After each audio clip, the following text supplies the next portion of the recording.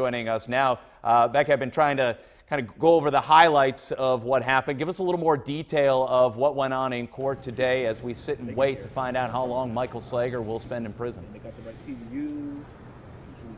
Hey, Brad, good morning. It was a little stunning. The judge came in, sat down, and immediately went in to how he was going to rule on a couple of issues, the murder 2 versus manslaughter. He just got right to it, as well as the obstruction of justice.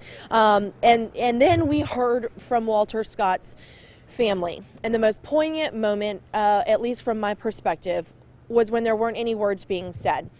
Walter Scott's mother, Judy, came in and she made statements, but she turned around and she addressed Michael Slager, staring at his eyes, saying to him that she forgives him and asking him to accept Jesus into his heart and be forgiven, saying that she forgives him.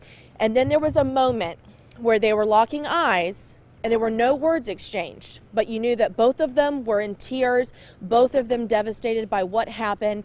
And it was just a moment with this mother who lost her son and a man who was about to spend a large chunk of his life behind bars. It really was, the feeling really was palpable. There was also a really emotional moment when Rodney Scott, that's Walter's youngest brother, got up and he held in his hand a light bulb, the light bulb that would have been in the tail light of Walter Scott's car. And he said that he got it and it was $1.15. And he said, my brother died over $1.15 light bulb. And you could tell that just the magnitude of the loss versus what started this entire situation, you could just feel the heaviness of what he was saying. He went on to tell the judge that he didn't understand why this went so far.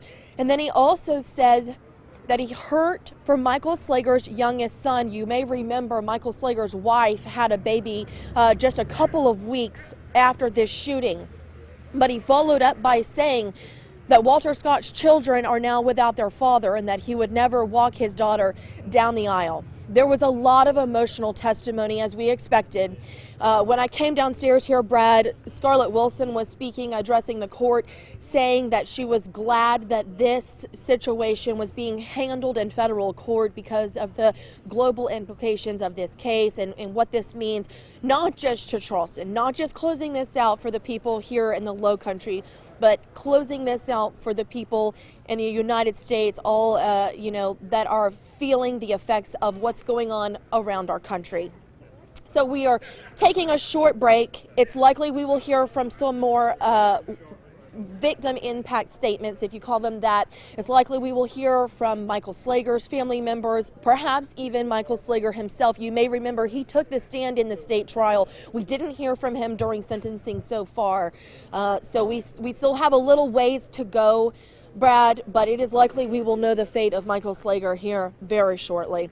I'm Rebecca Collette reporting live downtown Charleston. Count on 2. All right, Rebecca, we'll let you get back inside. Great reporting for us. We'll